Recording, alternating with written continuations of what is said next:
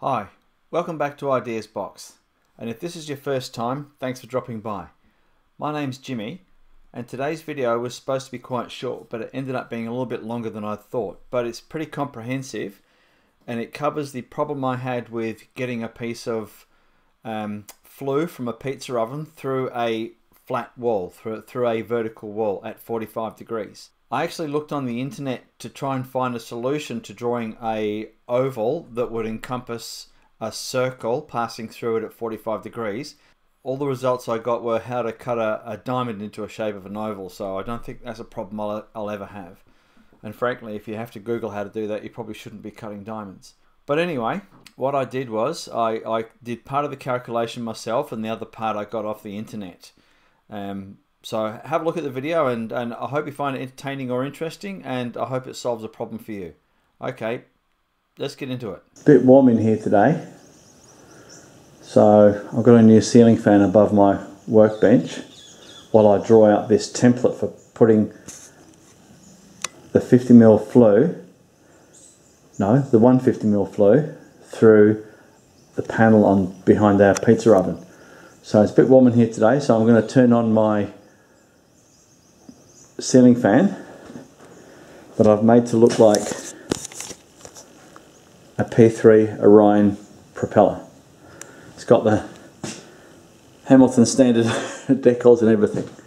So it looks like it wobbles a bit because the end of that cone's not very flush, but it keeps me cool, so let's kick it in the guts. There we go. That should help keep me cool. As long as I don't get struck by a propeller, I don't do a Jack Newton. Is anybody old enough to remember the Australian golfer Jack Newton that walked into a propeller? What was it, back in the 80s? Anyway, that'll keep me cool while I draw out this template to cut a hole in the backing for our pizza oven for that 150mm flue there. Right, let's get into that, shall we?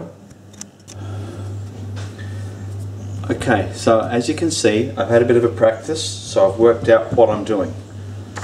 I've already done one, but now I'll show you the steps I took to work out how to make an oval-shaped hole to fit something through at 45 degrees. So the first thing I did was get a piece of blank paper to make sure that everything's hunky-dory, and then the only reason I made these two creases and drew a line roughly down the centre was so that my circle, or my oval that I end up with, doesn't go off the edges of the paper, because that would be a pisser. So that's there, halfway, just so that I'm in the centre of the piece of paper, 290 something. So, you know what, 150 is near enough. So you go across there. I know my pipe is 150mm diameter, so so half of that is 75, so I'm going to give it a little bit of clearance. I'm going to give it like 77, and then 77 this side of it,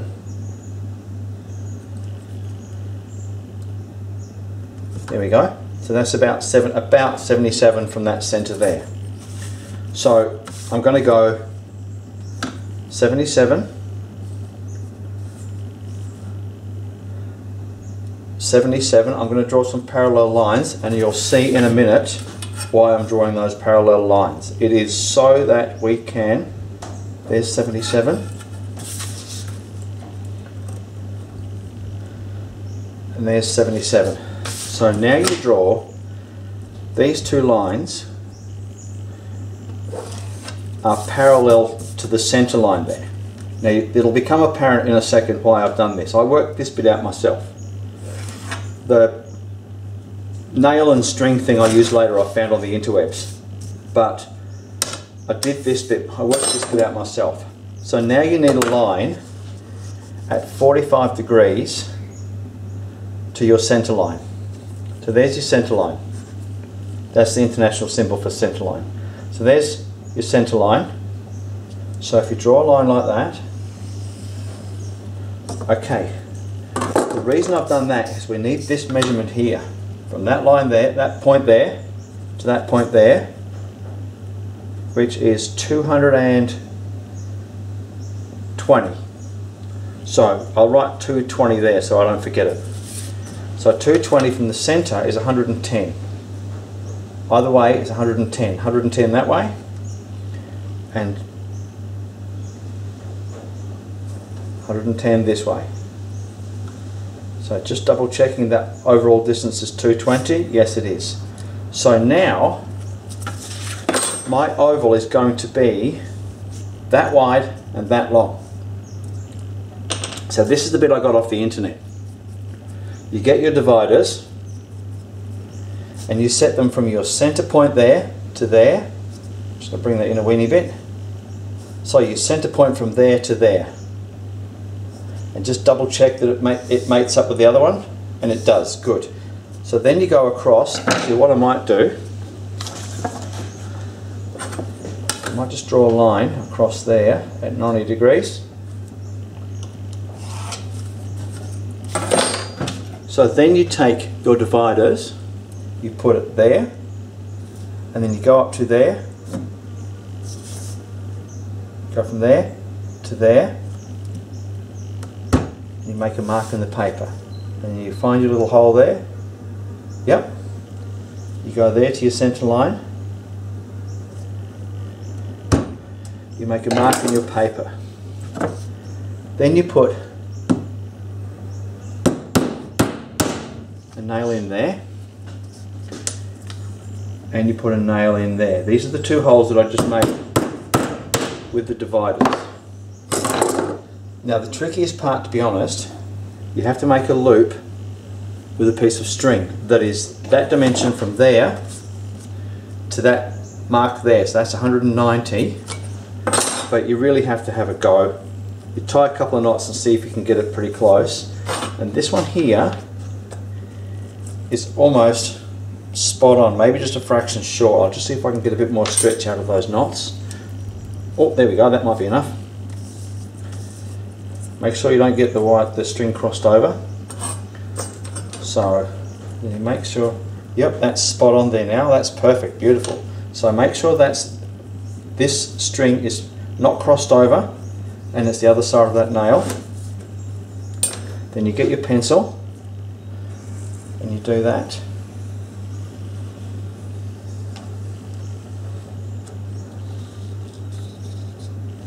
Doesn't matter if it's a little bit messy, because you're just going to use this as a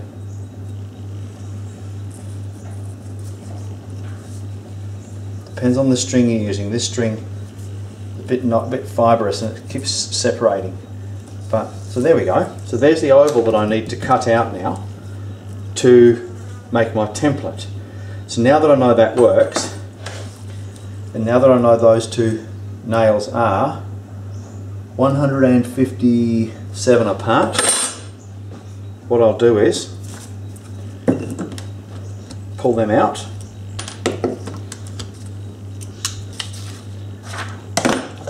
and this is the piece of masonite that I'm going to use to make my template. So I'll whack a nail in there, then in a straight line down the centre,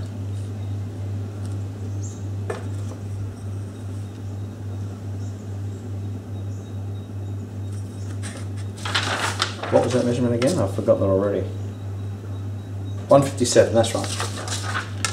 See what happens when you get old? So 157, so 157.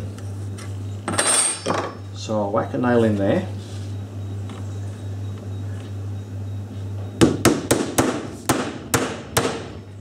Now this one, you might be able to scratch with a nail.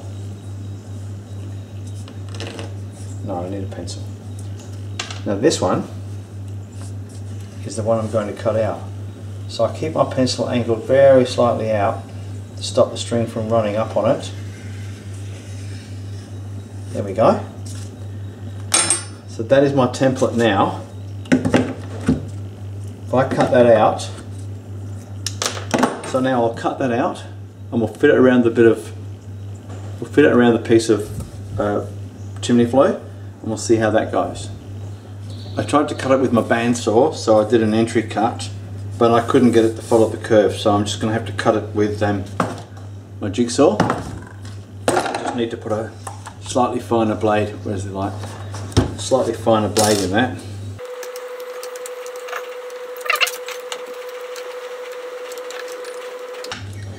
Right.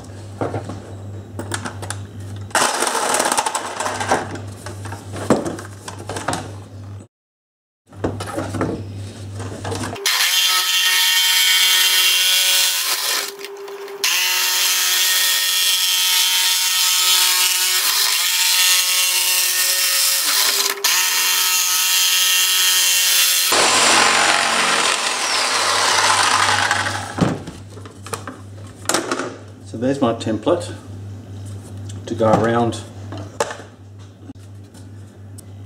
this at 45 degrees, and look at that. I don't know if you can see that, but that is just about perfect. I can't believe that.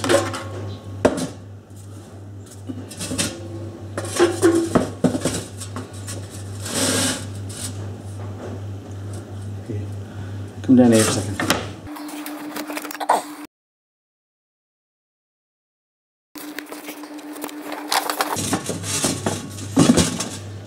Have a look at that. That's not bad at all.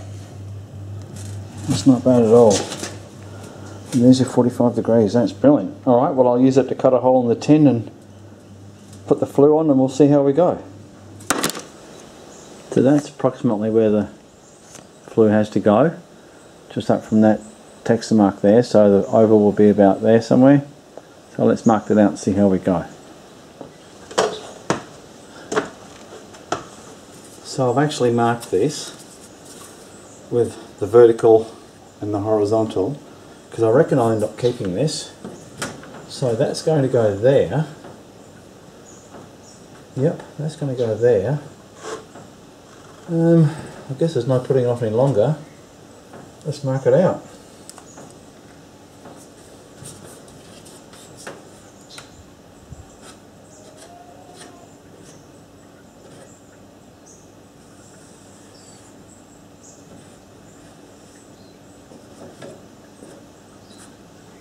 Once again, this is just marking out. I may need to trim it a wee bit more. So that's where the hole's going to go. So hopefully I don't mess this up because this stuff's not cheap. So let's see how we go. Got my electronic earmuffs, which are actually quite good. I think were they 20 or 30 bucks, maybe 10 years ago. They seem to keep working. So let's cut this hole out now.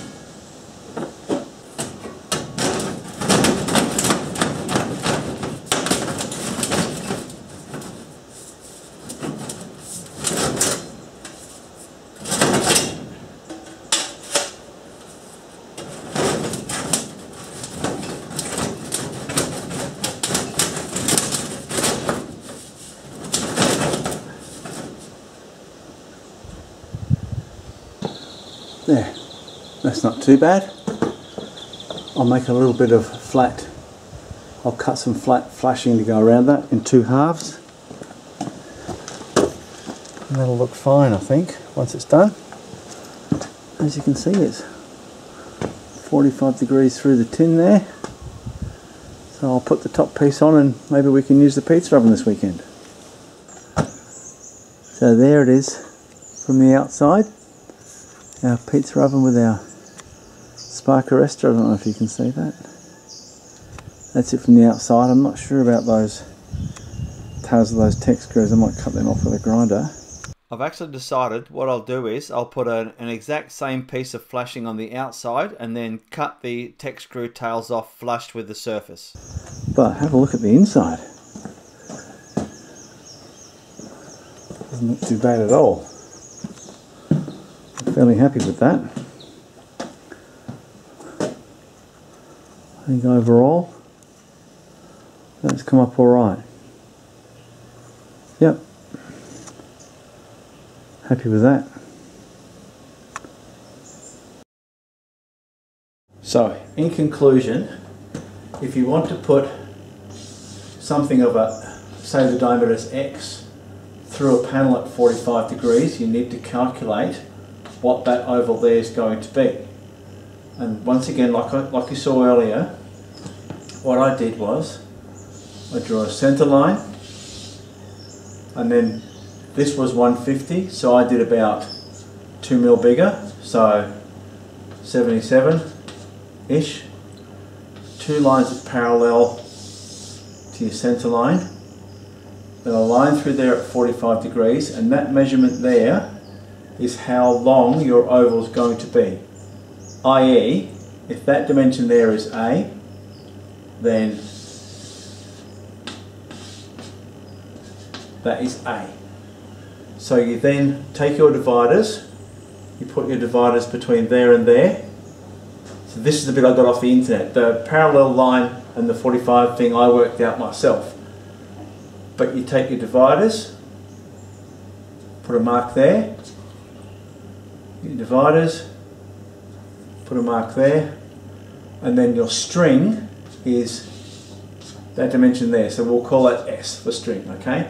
So then your string loop has to be that big, and that will make your pencil trace an oval shape like that.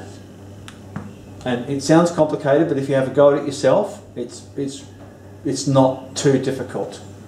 It just took me a while to work out how to work out the 45 for the diameter.